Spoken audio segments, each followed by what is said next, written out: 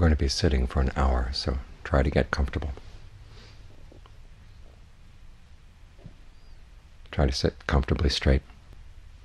You don't have to sit with your back straight like a soldier, but comfortable enough so that you're not putting any undue weight on the different organs in your body. Face straight ahead and close your eyes. And then think comfortable thoughts for the mind. A very comfortable thought is goodwill. Goodwill is a desire for happiness, for your own happiness and the happiness of everybody around you. So just tell yourself, may I find true happiness. And think a little bit about what that means. It's going to have to be something that comes from within. Because things that come from outside, sights, sounds, smells, tastes, tactile sensations, they don't last.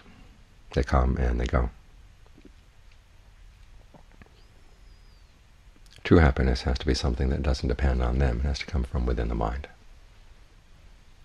from training what resources you have in the mind.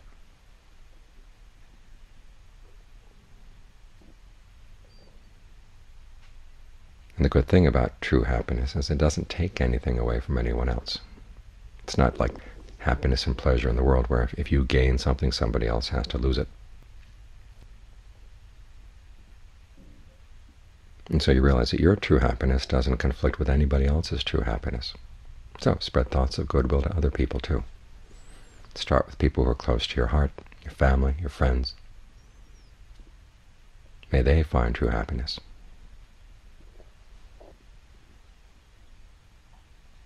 And then spread that thought out in ever-widening circles, people you know well and like,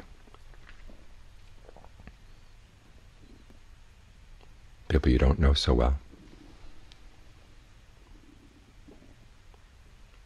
people you're totally neutral about, and people you don't like. Don't let there be any limitations on your goodwill. Now think about it for a minute. If everybody in the world could find true happiness within, no one would be cruel, no one would be abusive of other people.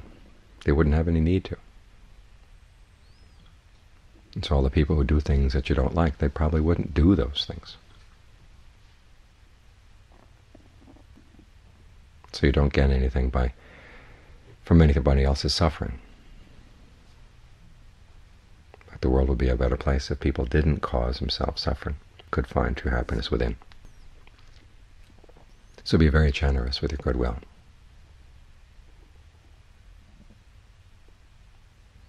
Spread thoughts of goodwill even to people you don't even know about, and not just people, all living beings of all kinds. East, west, north, south, above and below, out to infinity.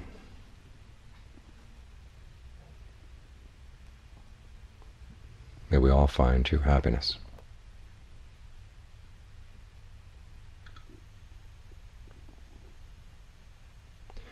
Now bring your attention back to the present moment. What have you got right here? What are these resources you're going to develop? You've got the body sitting here breathing, and you've got the mind that's thinking and aware. To put all those things together.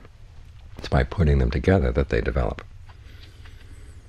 Think about your breath, and be alert to how the breathing is going. When it comes in, know it's coming in. When it goes out, know it's going out.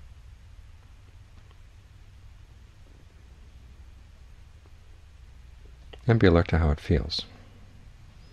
Try a couple of good long, deep in and out breaths.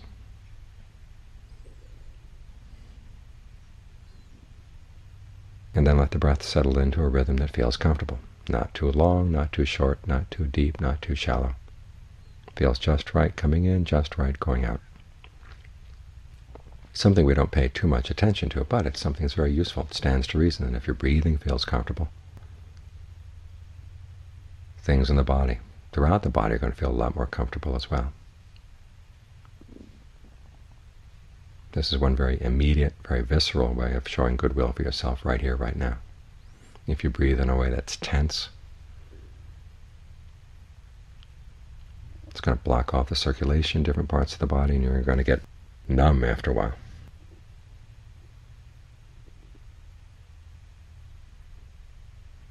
So think of the breath coming in and out the whole body, every pore of the skin. Wherever you notice any tension in the body, think of relaxing it. You just might want to survey through the different parts of the body to see which parts you tend to tense up as you breathe in, or where you're holding on to tension as you breathe out. And if you notice that, allow those spots to relax.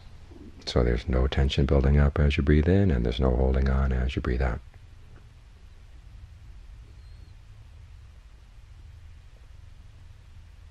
And any thoughts come in, just let them go. You don't have to get involved. This is time for the mind right now to get to know itself, to get to know what are these resources you've got here in the present moment, because this is a very important place to be, the present moment. Everything that really happens to you in life happens in the present moment, yet for the most part we're not here, off someplace else. So we don't really see what's happening.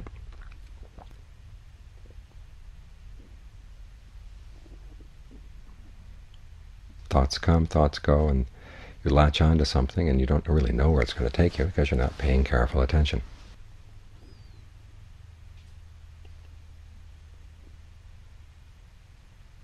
So for the time being, make it a rule inside your mind. You're not going to go with any thought.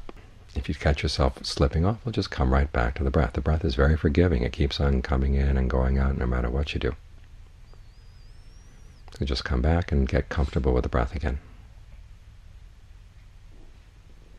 And don't get upset by the fact that you've wandered off. It's typical. Everybody does it. What makes a difference in meditation is that you don't give in. You just keep coming back, coming back, coming back, until it feels more and more natural to be here with the breath than to go wandering off.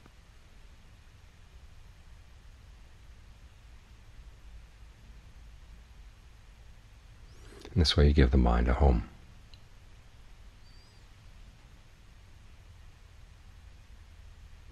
Because you can't really live in your thoughts. They're like bubbles floating out, and then they pop. Then you find yourself coming up back here and looking for another bubble.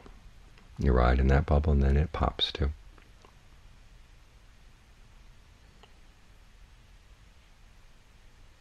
And sometimes they can carry you pretty far away before they pop, and find yourself landing over there on a hillside, or in a forest, or in a river. Places that are really hard to get back from.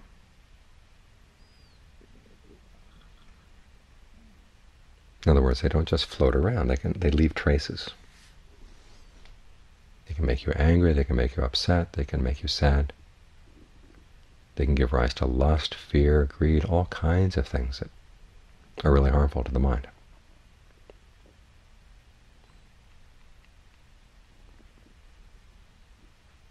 So one of the purposes of meditation is to be able to sit here in the present moment and see a thought form and be able to decide very clearly whether it's worth going with or not, because some thoughts really are useful.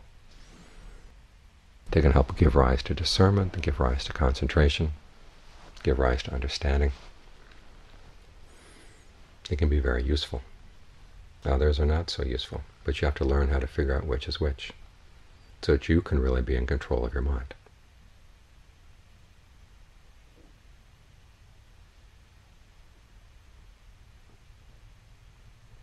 But the best place to see them is right here in the present moment. They tend to point out a way, but they actually happen in the present moment. But the little world they create may be in another place, another time. But you don't want to get sucked into that world quite yet. You want to be able to put yourself in a solid position so you can see them form, but without having to go with them. It's like driving past an outdoor movie theater. You can see the colors flashing up on the screen, yellow, red, green.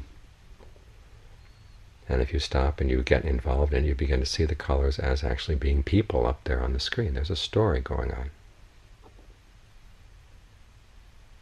And suddenly find yourself sucked into the movie screen.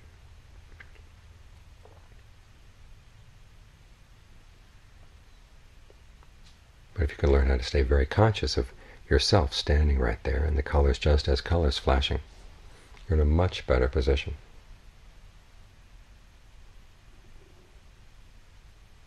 To decide whether to go with that story or not, and pull yourself out if you see if it's a horror story or something really cheap and trashy, you say, no, I don't want to go there. Just stay on the level of the colors flashing, and you'll be okay.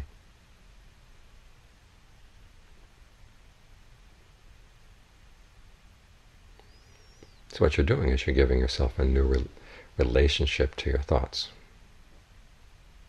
You see that they're constructed.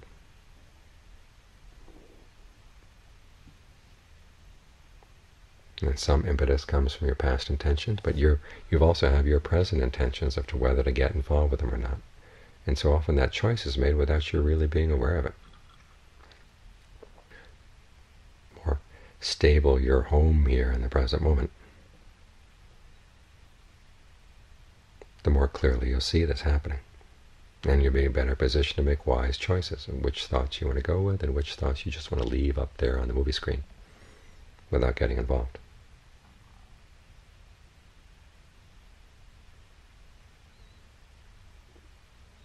Because most of us are like people on the side of the road. Somebody comes driving up and says, hey, come on. You jump in and you go. And then you ask, who are you? Where are we going? That's kind of late.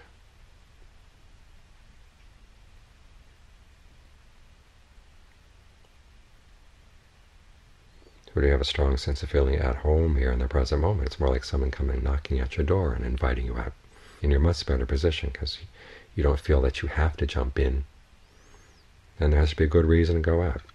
You're nice and comfortable in your home and somebody's inviting you out into a rainstorm. You say, no thanks.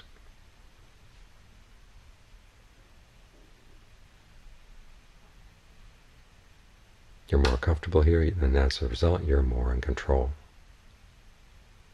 Because you're not operating out of a hunger or a sense of discomfort in the present moment. You're coming from a position of comfort and strength. And that changes the balance of power.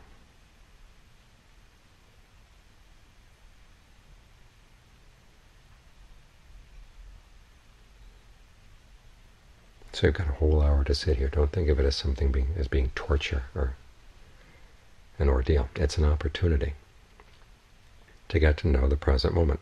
You've got a whole hour of present moments, a whole hour of breaths that you can watch.